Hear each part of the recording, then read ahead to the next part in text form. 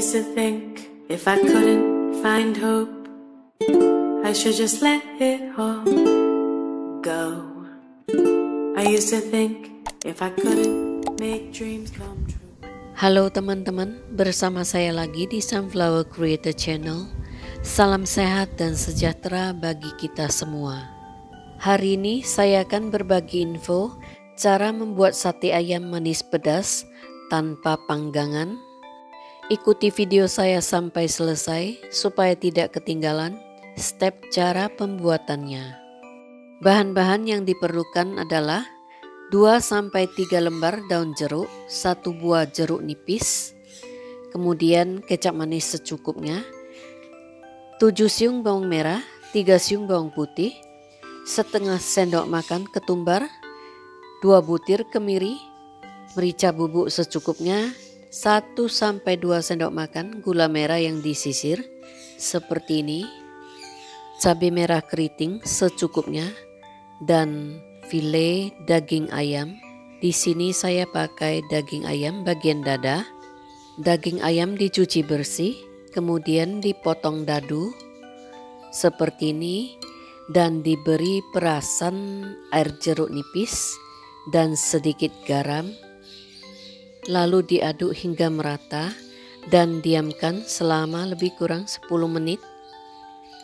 Bahan bumbu yang dihaluskan untuk marinasi adalah cabai merah keriting, bawang merah, bawang putih, ketumbar, kemiri, dan merica bubuk secukupnya.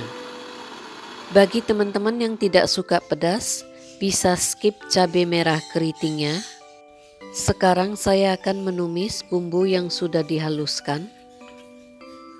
Bumbu ditumis hingga harum dan tambahkan daun jeruknya. Sekedar info teman-teman, daging ayam yang diberi perasan air jeruk nipis dan garam dicuci bersih dan disisihkan.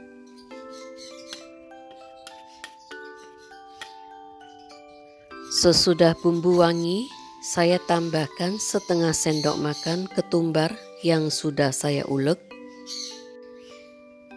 Lalu tambahkan 1-2 sendok makan margarin dan juga gula merah secukupnya. Lalu diaduk hingga merata. Teman-teman bisa koreksi rasa jika ada yang kurang. Tingkat keasinan dan kemanisan dari bumbu sate ayam ini tergantung dari selera masing-masing ya teman-teman. Bagi yang suka manis bisa tambahkan lebih banyak gula merahnya ataupun tambahkan sedikit gula pasir supaya lebih gurih. Lalu tambahkan kecap manis.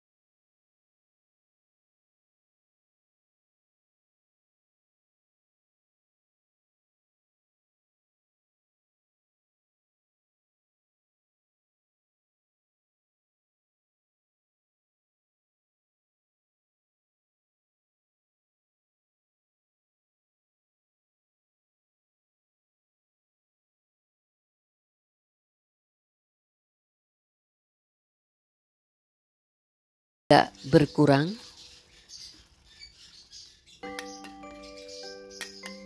Bagi teman-teman yang tidak mau memakai daging ayam bagian dada, bisa menggantikannya dengan daging ayam bagian paha, atau yang tidak suka daging ayam bisa menggantikannya dengan daging jenis lain.